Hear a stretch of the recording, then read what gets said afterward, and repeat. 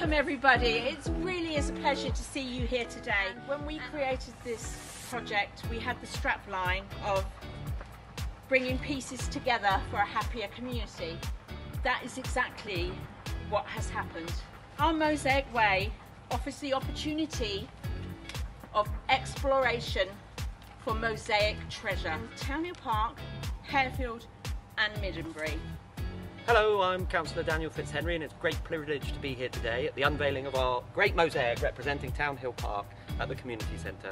And this mosaic is pieces of all of the different parts of the area that people have put together and then been crafted together by the great Will Rosie to show and exemplify all the things that the community feel about their area.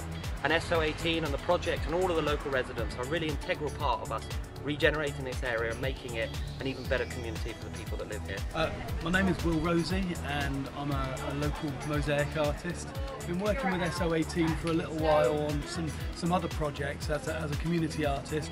But when I asked if I would be able to come in and to be able to run some workshops, teach people how to build mosaics, and then all those mosaics would then be installed across their neighbourhoods as their own, very own mosaic trail, which they've called the Mosaic Way.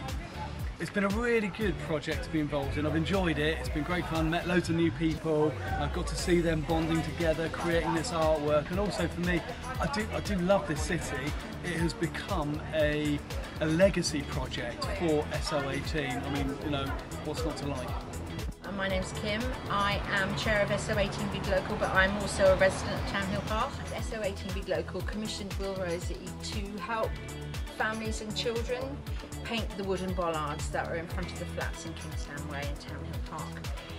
We had been having several conversations about how we would like to connect Townhill Park and Harefield as two neighbourhoods. So the idea of a trail had been talked about for a long time, but then we realised that People's Health Trust had opened up Southampton to apply for grants, and fortunately we got the funding and the project took off from there.